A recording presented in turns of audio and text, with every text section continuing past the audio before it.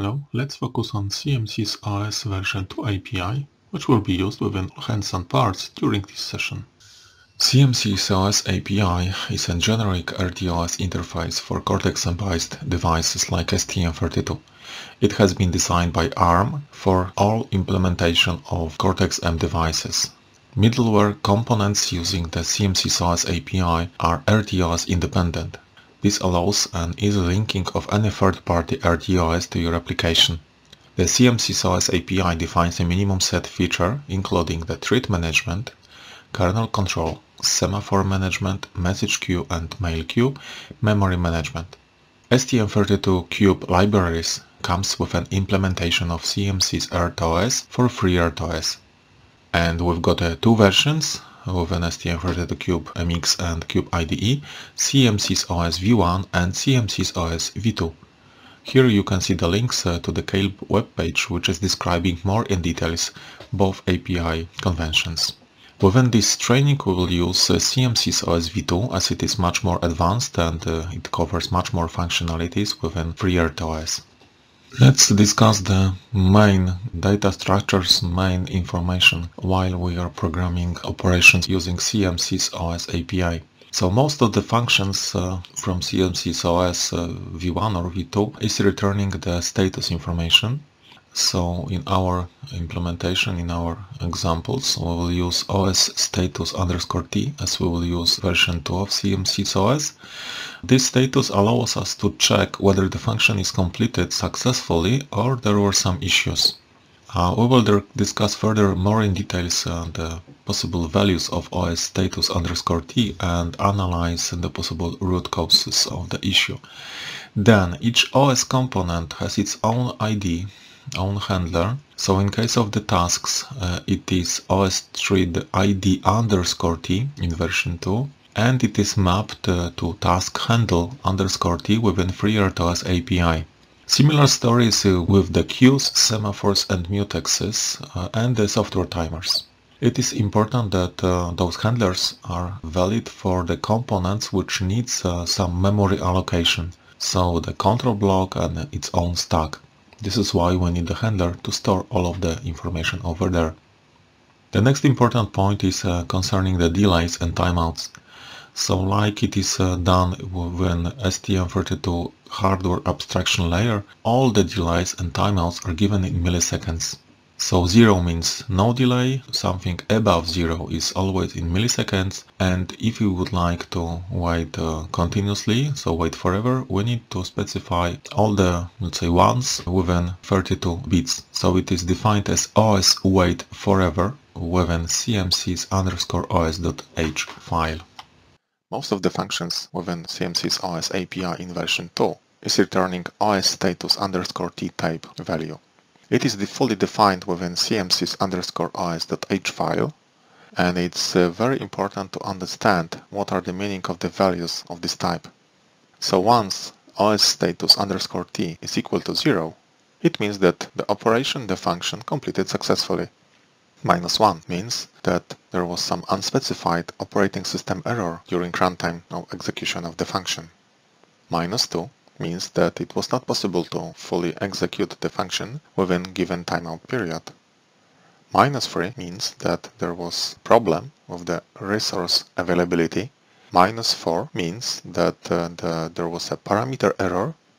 -5 means that there was not enough memory, so system was out of memory and it was not possible to allocate or book memory for this operation. -6, which is very important one, it is the option where the function was not allowed to be executed from the interrupt. So this is important to understand what is the meaning of the particular values of this type, and to check it during execution of the operating system functions, what is the return value to detect abnormal situation and debug the application. Task states are coded within OS thread state _t enumeration. Here in the table we can see the coding of each state with value. So we can see thread inactive, ready, running, blocked, terminated, so mentioned deleted. There is as well the thread error in case of an error with the task, and there is a reserved field as well.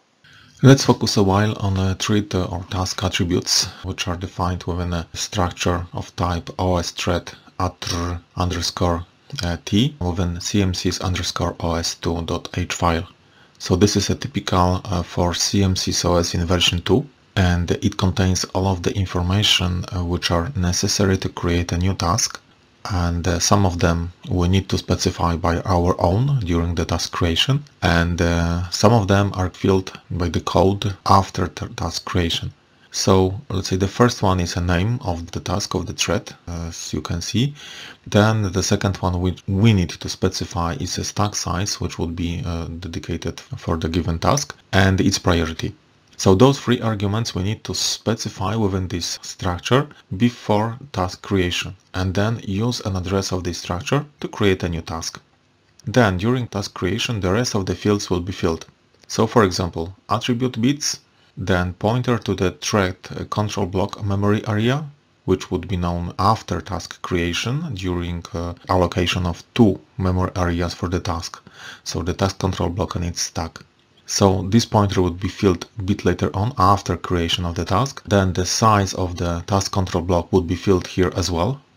It can be done after creation of the task because it will be calculated based on the rest of the components which has been selected within FreeRTOS, usually within FreeRTOS config.h file. As you remember, if we add, for example, mutexes, software timers, task notification, the task control block will be increased. This is why this size is added a bit later on.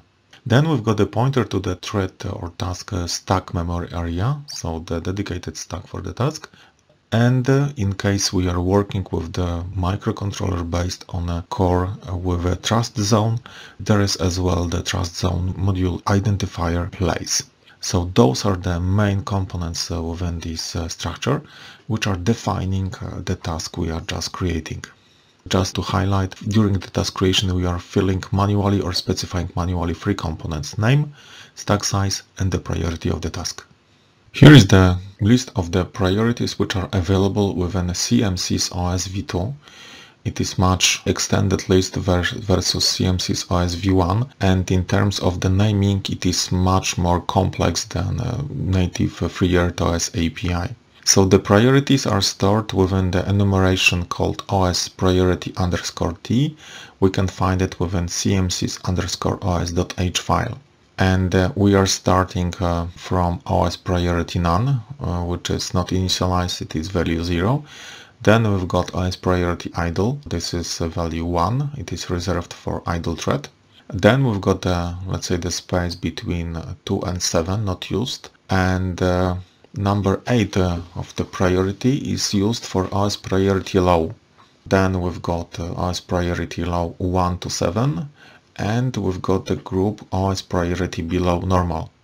Then there is OS priority normal, above normal, high, real time, and OS priority ISR. It is reserved for interrupt routines and its level is 56.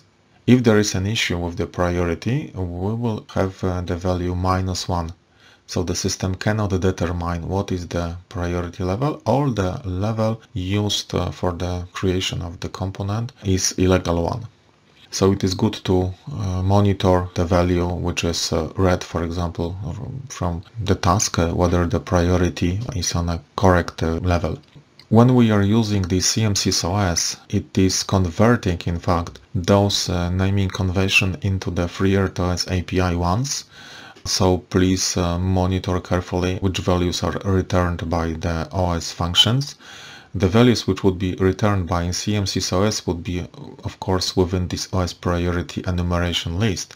But if you will go into the API functions of FreeRTOS, please remember that in between we've got the conversion between those priority lists and numbers and FreeRTOS APIs.